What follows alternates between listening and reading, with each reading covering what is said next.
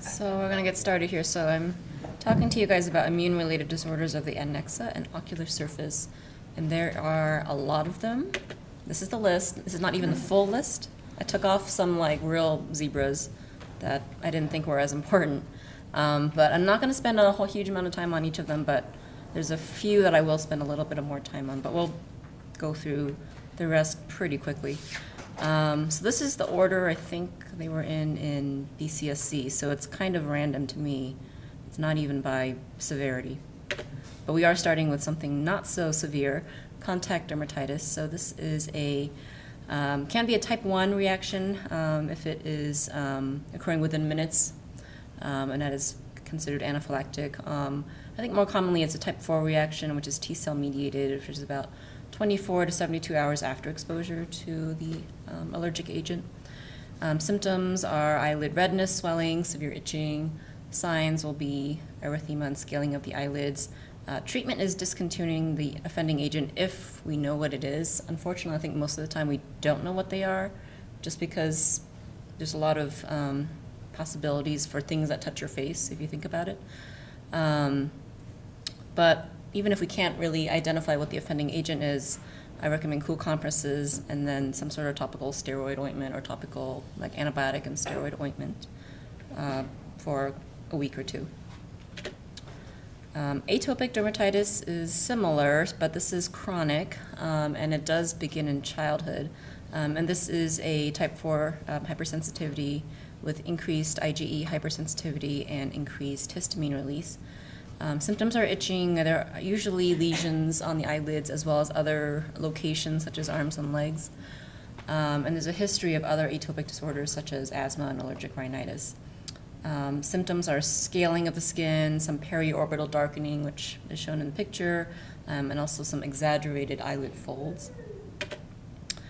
Treatment is minimizing environmental allergens and also food allergens, using moisturizing lotions.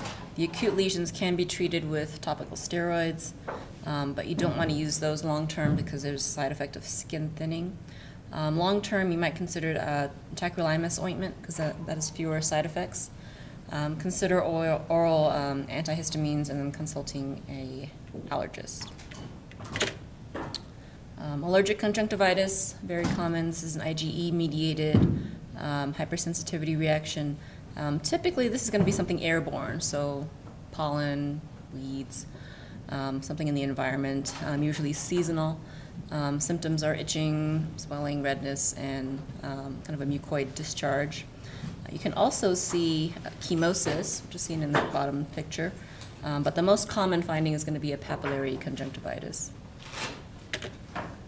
So treatment, again, decreasing exposure to allergens. Consider doing some massive cleaning of bedding, carpets, air filters, cool compresses, artificial tears, topical antihistamines or mast cell stabilizers, but you do have to warn people that if they do have concurrent dry eyes, that can worsen their dry eyes. You could consider a short-term course of steroids. You might consider topical cyclosporin like Restasis, and systemic antihistamines, but again, warn patients about worsening dry eye. Next is vernal keratoconjunctivitis, which is bilateral, it's seasonal, most often in male children, but it could be year-round in tropical climates. This is type 1 and type 4 hypersensitivity. Symptoms, again, itching, photophobia. They can also have blurred vision, and they can have a copious mucoid discharge. And the appearance is rather striking. So on the palpebral conj, there'll be pretty much almost like a GPC look on their upper tarsal conjunctiva. They may have some chemosis present. And then along the limbus, you'll see this usually in kids of African or Asian descent, where the limbus has this kind of gelatinous nodular appearance. And Horner-Trantas dots is kind of a buzzword that you'll see on tests.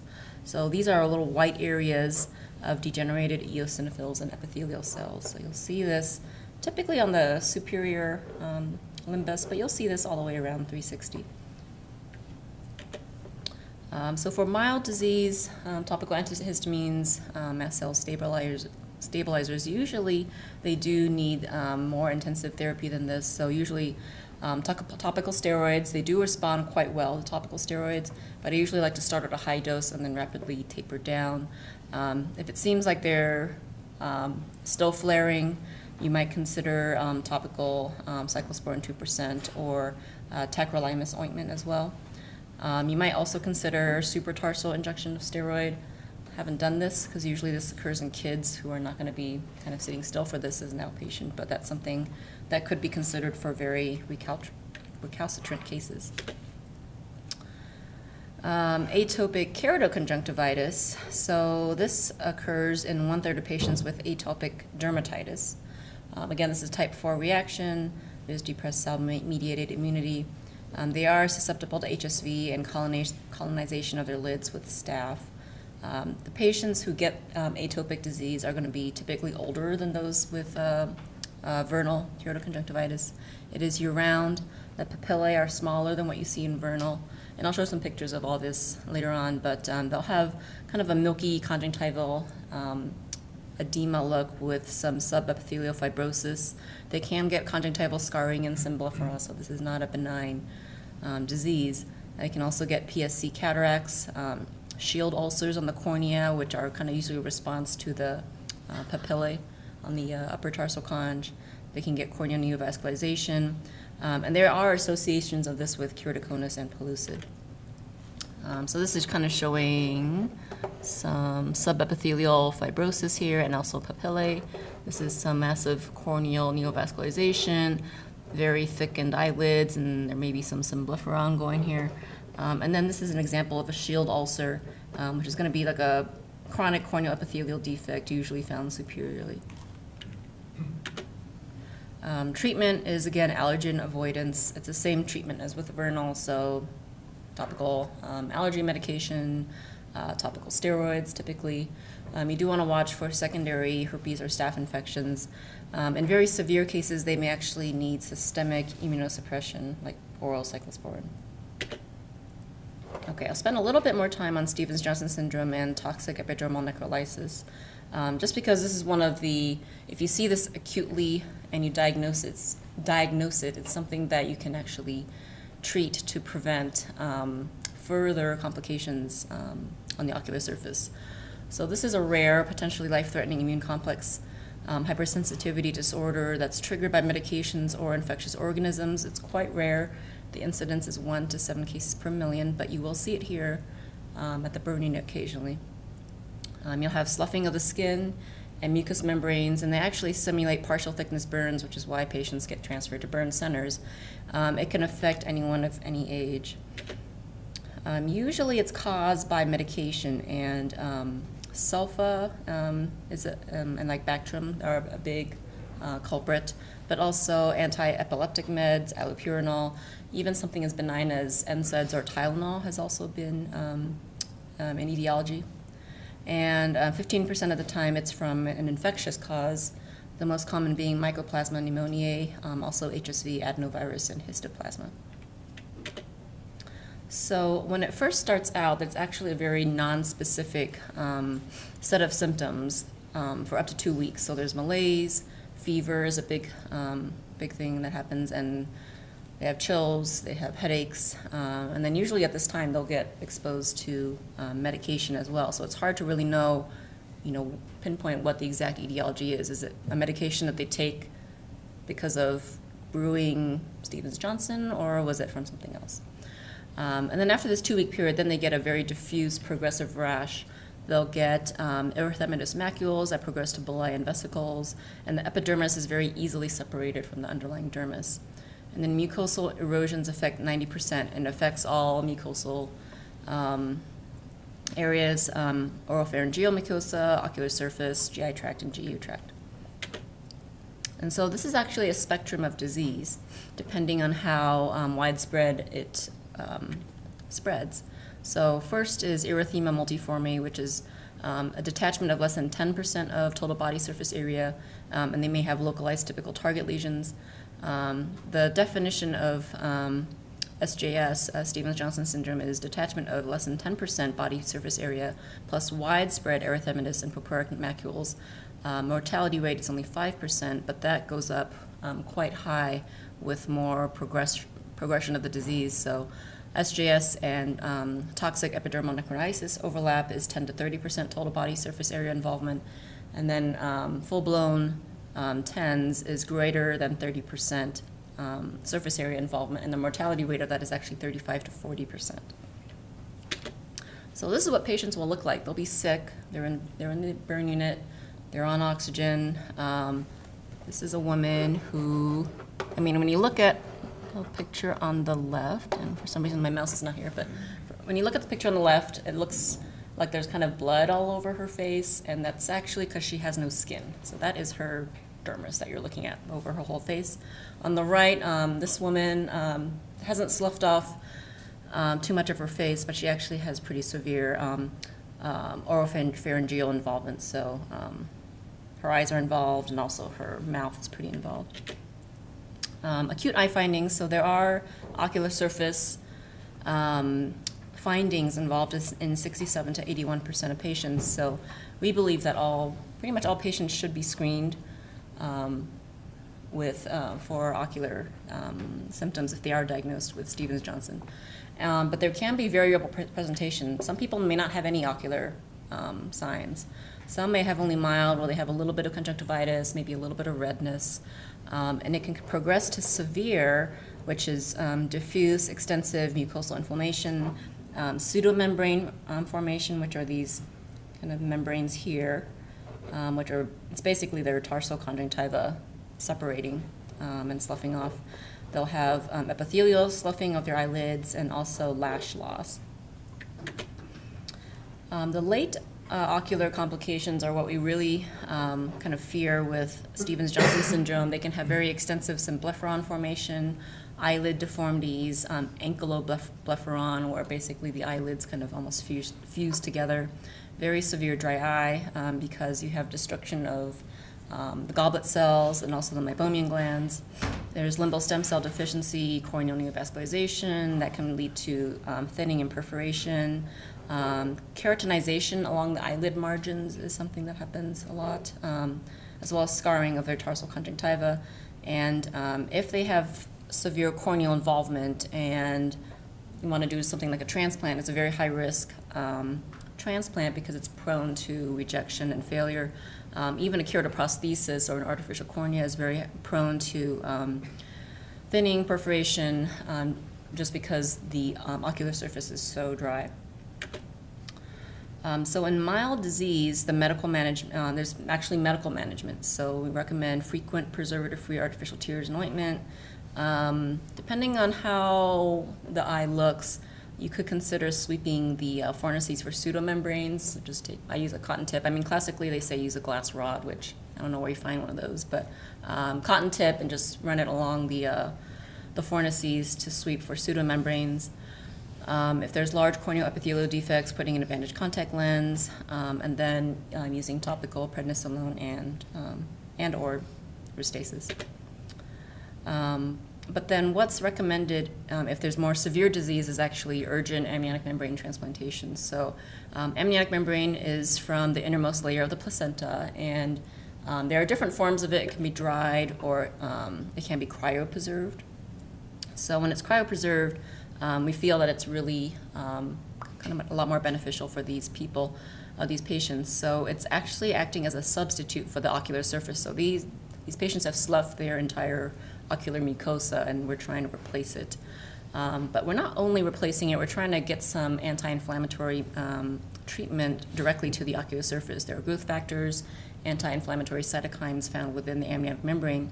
And there's various methods of actually applying the amniotic membrane to the ocular surface. Most commonly for these cases, it's sutured. Could consider gluing it. There are sutureless ways to apply it to certain areas of the ocular surface as well.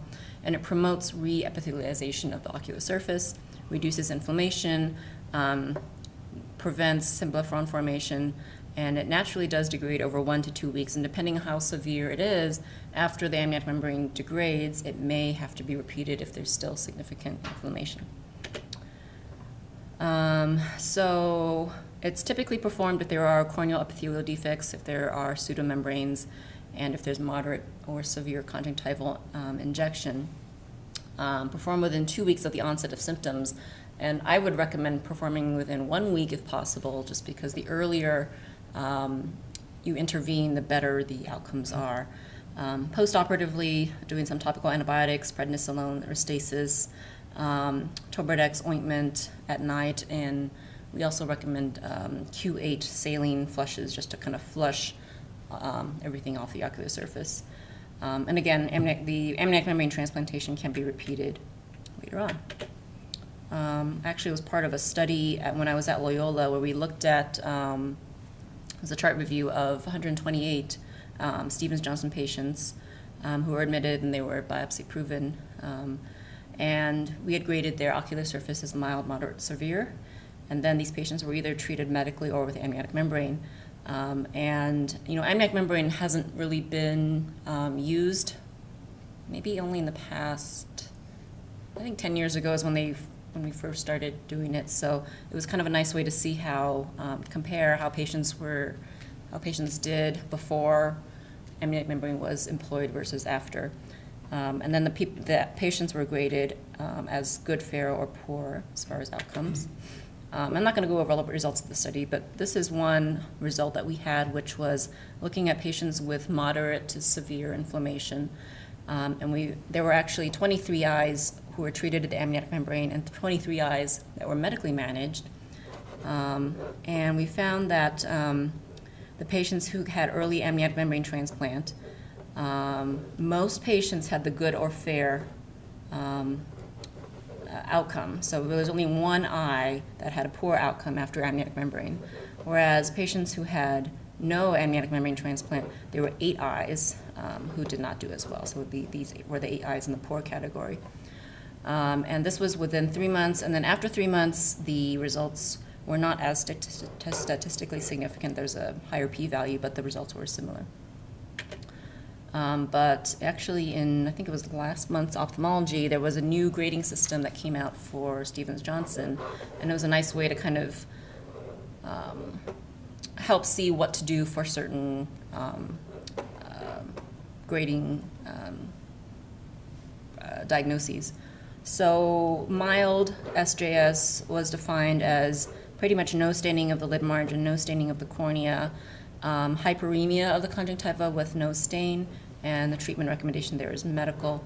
Moderate disease was defined as staining of less than 1/3 of the lid margin, no staining on the cornea, and then small staining was okay on the conjunctiva, less than 1 centimeter.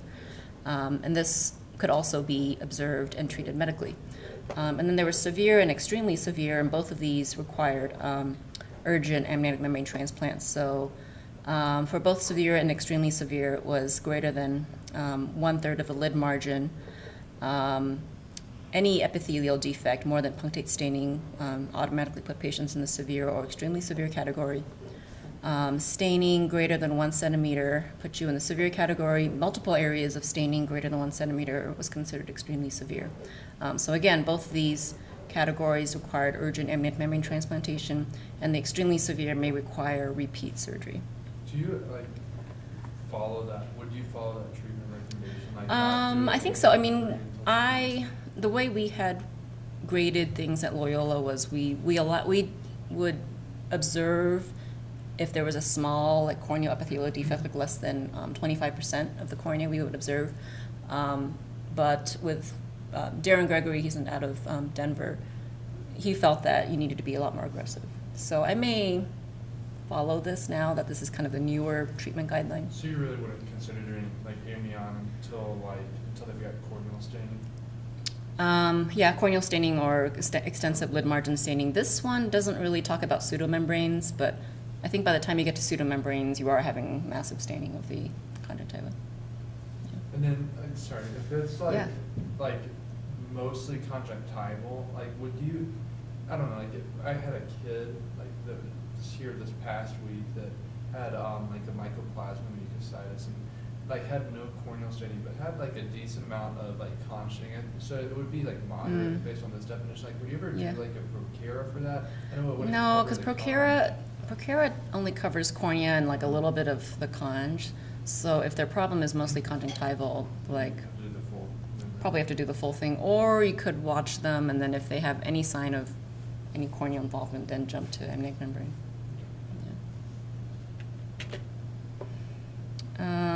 Okay, I think treatment guidelines we talked about. Mild and moderate disease can be managed medically. Severe or very severe should undergo amniotic membrane. In this new study that had come out, the severe cases all had outcomes of best corrective visual acuity of 20/20 and mild or no dry eye symptoms. And then the very severe cases still did really well. 9 out of 10 had 20/20 vision. 7 out of 10 had mild or no dry eye symptoms. 3 out of 10 did have moderate lid margin scarring and dry eyes and severe photophobia. So they weren't completely normal, but they were a lot better than the patients who have very severe symblepharon, who don't see well. So this shows that the treatment actually works.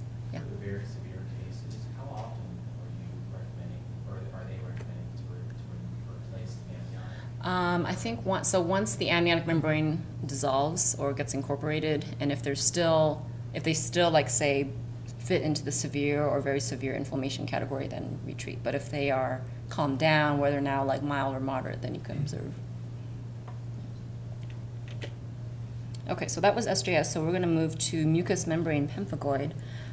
So this was formerly known as ocular cicatricial pemphigoid, or OCP, but I think a lot of people still refer to it as OCP because no one knows what you're talking about when you say MMP. So this represents a type 2 cytotoxic hypersensitivity reaction, and it's a chronic cicatrizing conjunctivitis of autoimmune etiology, and it frequently affects other mucosal membranes, mouth, oropharynx, and genitalia. Difficulty swallowing is an early symptom. It affects women more than men in a 2-to-1 ratio, and usually you'll see this in elderly patients. Okay. So the stages of mucous membrane pemphigoid. So stage 1 is subepithelial fibrosis, which you see here. Stage 2 is fornicele foreshortening. So if you only pull down their lid, you'll notice that the fornix doesn't go down as far as normal because you'll see some scarring along the fornix. Stage 3, there's symblepharon formation. And stage 4, there's extensive adhesions to the eyelid and globe. So this patient is stage 4. She's got symblepharon. She's got some adhesions to the globe here, from her eyelid to the globe. And she also has corneal scarring. So the diagnosis is to do a conjunctival biopsy. And ideally you want to take this from a non-scarred area, so what looks to be a non-affected area, so not a symblepharon area. And you send this off for direct immunofluorescent staining. There's a special media they have to place the tissue in. And then you'll see basement membrane staining of IgG, IgM, IgA, and or complement 3, which you see along here. And then you do want to work with either dermatology and or rheumatology for systemic treatment. For mild cases, this is just oral dapsone.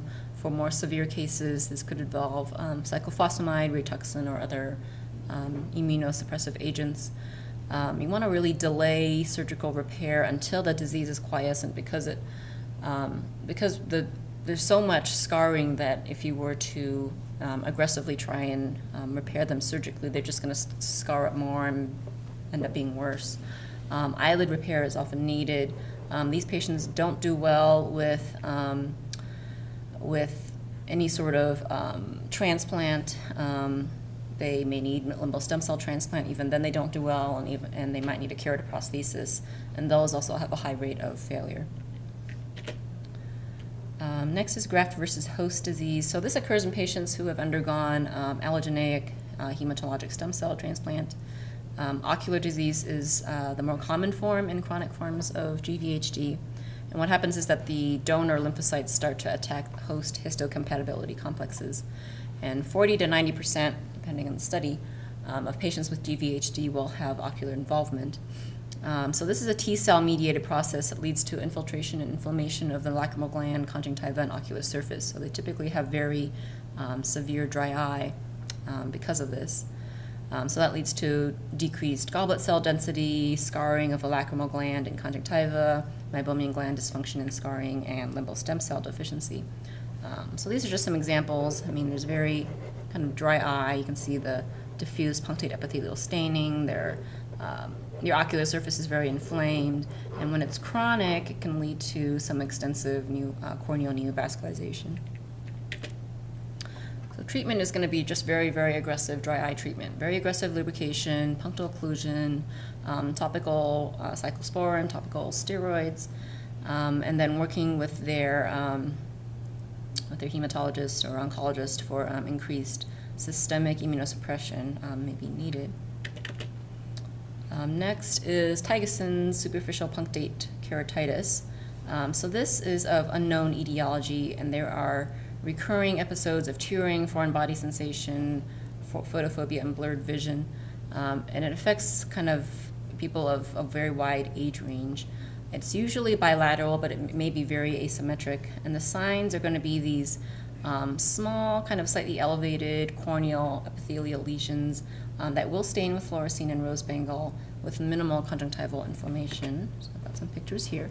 So when you talk about SPK, depending on who you talk to, I mean, really, to me, SPK really refers to this. So I was taught that SPK shouldn't really be applied to kind of dry eye in general because it's more specific for this particular syndrome. So you'll see these multiple very small dots in the epithelium that do stain with fluorescein. And you can have sometimes you can have a little bit of haze around the dots as well. So it looks different than the dry eye punctate epithelial erosions because these are a little wider. They're a little kind of more elevated because in dry eye you'll see kind of excavation of punctate epithelial erosions, whereas here they're a little bit elevated. They typically respond very well to topical steroids, and you could also consider topical cyclosporin. However, it tends to recur multiple times over several years. So it's kind of something that keeps happening, and people have kind of looked into viral etiologies, but nothing's really panned out for sure. Interstitial keratitis is a non-suppurative inflammation of the corneal stroma. It usually has neovascularization without involvement of the epithelium or endothelium. And it usually results from a type 4 hypersensitivity response to some sort of infectious agent or other antigens in the corneal stroma. Most commonly, you'll see this in HSV, also zoster, syphilis, and there are a lot of other rare causes such as TB and Lyme. But most cases you actually see it with syphilis, and it will be with congenital syphilis. And this is kind of a later immune-mediated manifestation of congenital syphilis, and it develops late in the first decade of life. And there's a stromal keratitis that lasts for several weeks. It's usually bilateral. If you have acquired syphilis, it rarely develops, but if it does, it's typically unilateral. Symptoms will be pain, tearing, photophobia, some perilimbal injection. You'll see some sectoral stromal inflammation and KPs. There will be a deep stromal neovascularization seen later in the course, and the cornea may appear pink, and it's termed a salmon patch, which is kind of another buzzword that you'll see on tests. Inflammation spreads centrally with opacification edema, and the sequelae are corneal scarring, thinning, and ghost vessels in the deep stroma. So this is showing some extensive corneal neovascularization and scarring, and then on the right you'll see the ghost vessels. So there were a lot of vessels there, and then when they regress, you'll see the remnants of the prior vessels. Diagnosis and treatment, so you want to test for syphilis with blood tests. In the acute phase, you also want to apply topical steroids and cycloplegics. If it's untreated, the disease actually does burn out on its own, but after several weeks. Systemic syphilis should be treated with penicillin as neurosyphilis, and you want to work with your infectious disease specialist for that. Next is Cogan syndrome. This is a rare syndrome, but it's an autoimmune disorder that's characterized by stromal keratitis, vertigo, and hearing loss. This is, again, something that has an unknown etiology, but it does share some features of polyarteritis nodosa, and it typically occurs in young adults 1 to 2 weeks after a upper respiratory infection.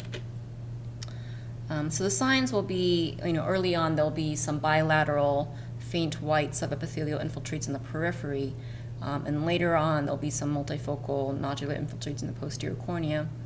And then some patients develop a systemic vasculitis that presents as polyarteritis nodosa. And there's no real specific diagnostic test for this. This is a diagnosis of exclusion. Treatment was with steroids for their vestibular auditory symptoms. Oral steroids can enhance prognosis for normal hearing. For very severe cases, they might require some systemic immunosuppression. This is a very common thing that you'll see, marginal corneal infiltrates. So like I said, this is a very random order, but this is what it was in BCSC. So marginal corneal infiltrates occur in the peripheral cornea where basically areas where the eyelid margin intersects the cornea, so like at 10 and 2 and 8 o'clock and 4 o'clock. And they're typically very well-defined gray-white anterior stromal infiltrates that have a little bit of a clear zone from the limbus, and there may or may not be an epithelial defect. The treatment is going to be a combination of topical antibiotics and steroids. And here are some kind of classic appearances. This is pretty classic for a staph marginal infiltrate. This one is not as classic because there's so many, but you can have multiple ones like this, and you can have variable, I guess, distances of a clear zone. This one may be a little bit more central than typical, and these may be just a little bit more peripheral than what is typical. Next is peripheral ulcerative keratitis, or PUK. So this occurs in autoimmune disease, most often with rheumatoid arthritis, but it can occur with Wegener's lupus, polyarteritis nodosa, and ulcerative colitis. You do need to work these up if there's no known autoimmune disease. It's usually unilateral, but they can be bilateral. You can have paracentral thinning, so it doesn't have to be peripheral, but with rheumatoid arthritis, it's actually, I think, more common to have paracentral thinning than it is to have peripheral thinning. And it's usually painless, or they may only just have mild discomfort. So this is pretty severe PUK that you can see in the periphery here. In this case, there's some chronic PUK that's occurred inferiorly. You can see a lot of blood vessels growing in. And then this is the area of paracentral thinning. So the treatment is they're going to need some more aggressive systemic immunosuppression, so work with their rheumatologist to do that. Increased lubrication, drops, ointment, punctal plugs. Oral tetracycline class antibiotics such as minocycline and doxycycline can inhibit collagenases and kind of prevent further thinning of the corneal stroma. Classically, you're not supposed to put on topical steroids because that can exacerbate thinning and delay epithelial healing. If you're getting to a point where there's a desmetocele or a small perforation, they may need to be glued, and they may need a patch graft if they're perforated, or if there's a larger perforation, a corneal transplant. But they typically don't do as well unless they have very, very aggressive systemic immunosuppression after their transplant. A Murine ulcer is a type of PUK, but it's of unknown origin. It's a diagnosis of exclusion. There are some factors that might make you think that you have a Murine ulcer, but the precipitating factors are going to be prior trauma, exposure to parasitic infections, because there's thought to be some cross-reactivity of the immune reaction to parasites with corneal autoantigens. And some cases may have an association with hepatitis C. So the signs are going to be a painful red eye, and it usually is going to be starting in the corneal periphery and then spread circumferentially and then spread kind of more centrally. And the classic sign, which I'll show you a picture of later, is a leading overhanging edge in the cornea. And it can be unilateral or it can be bilateral. So when it's unilateral, you'll typically see in older patients, it's slowly progressive. You'll see an equal distribution between male and female. The bilateral type is more common in African males. It's rapidly progressive. It responds very poorly to treatment, and perforations can occur, so it's a lot more aggressive. So here are a couple examples of Murine ulcers. So this is that overhanging edge, and it'll be a very kind of well-defined kind of white edge. And it's really seen here. I mean, here you can see it's like a cliff, and then kind of this excavated area underneath. So there's variable success with topical steroids, cyclosporin, bandage contact lens. Patients may need to undergo a limbal conjunctival excision, kind of in the area where the disease is occurring, so excising the limbal conjunctival area and then allowing that to recess.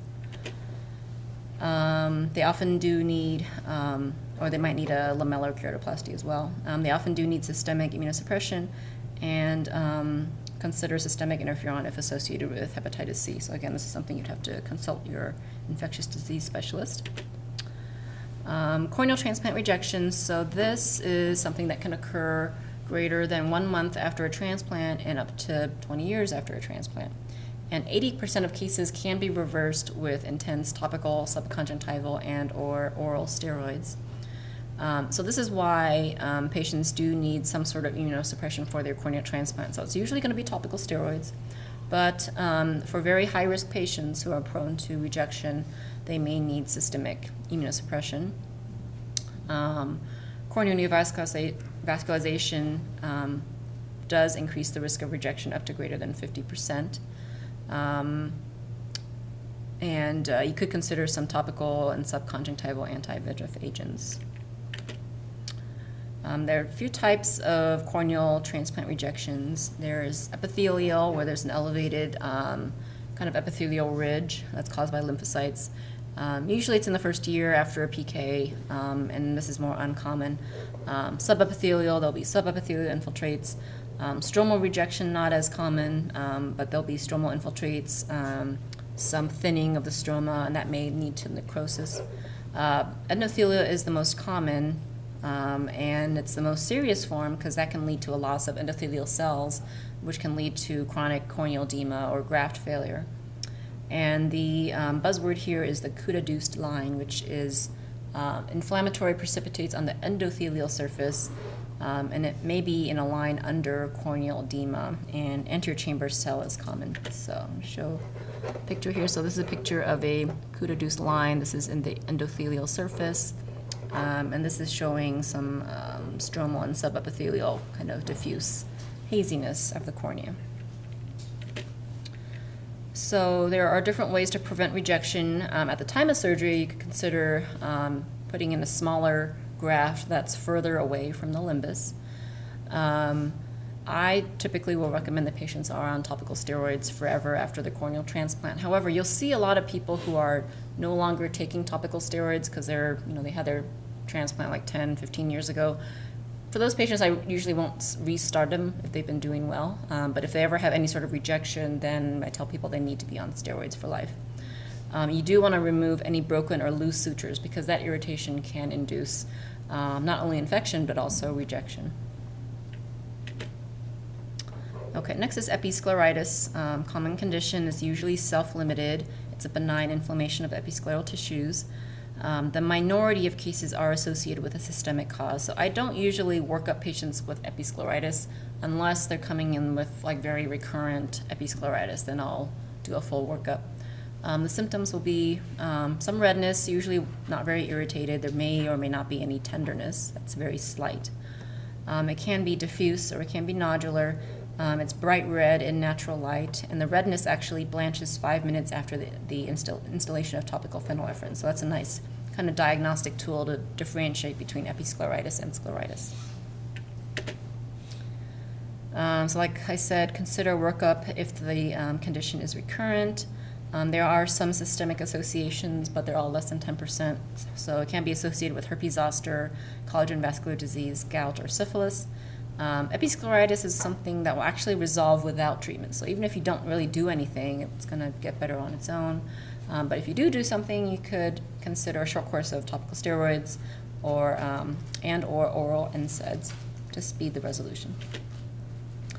Okay, so you want to differentiate episcleritis from scleritis. So scleritis is severe ocular inflammation that's going to have a high association with systemic autoimmune or infectious disease, and it can lead to a destruction of scleral tissue in certain cases.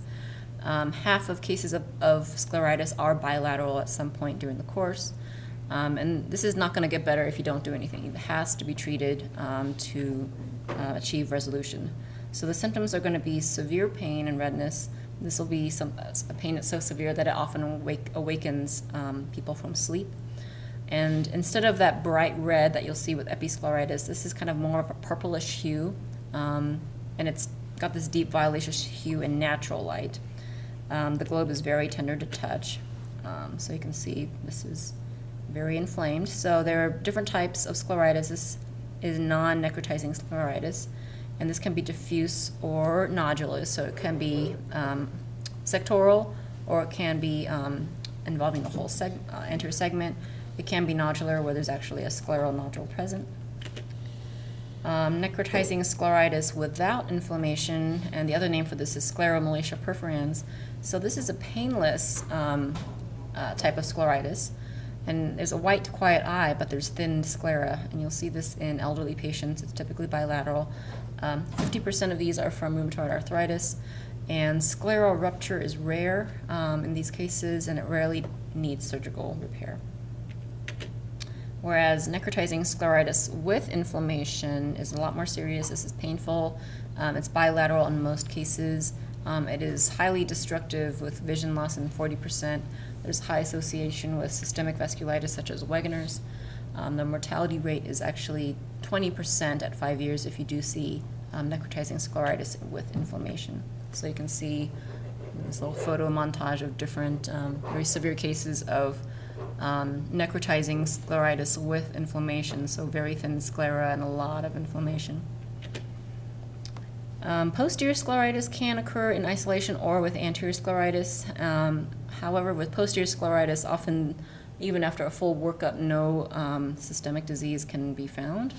The symptoms will be pain, which may be referred pain. There may be some proptosis, tenderness, vision loss, and restricted motility. And the signs are choroidal folds on dilated exam. They can have an exudative RD, and they can also have papilledema. And then the T sign on B-scan ultrasound is the classic sign in posterior scleritis. So this is, I'm trying to get my mouse here, the T sign here. So this results from kind of a severely thickened sclera, and then you'll see kind of the optic nerve coming back. This one is showing some choroidal detachments there. And complications of scleritis, whether it is anterior or posterior, can be significant. So you can get a peripheral keratitis, you can get uveitis, glaucoma, cataract, scleral thinning, a sclerokeratitis, where you have actual opacification of your peripheral cornea that's associated with a neighboring area of scleritis. And sclerokeratitis is more common in zoster scleritis. So the workup may have to be tailored according to the review of subsystems. So you can check a CBC, ESR, CRP, ANA, rheumatoid factor, and ANCAs, uric acid, check for syphilis, check for TB, and check for sarcoid. So the treatment, some mild anterior scleritis may be treated just with oral NSAIDs. Usually, though, you want to use oral steroids and then refer to a rheumatologist for treatment for systemic immunosuppression, and they may start them on a variety of different agents depending on what the etiology is. And that is it.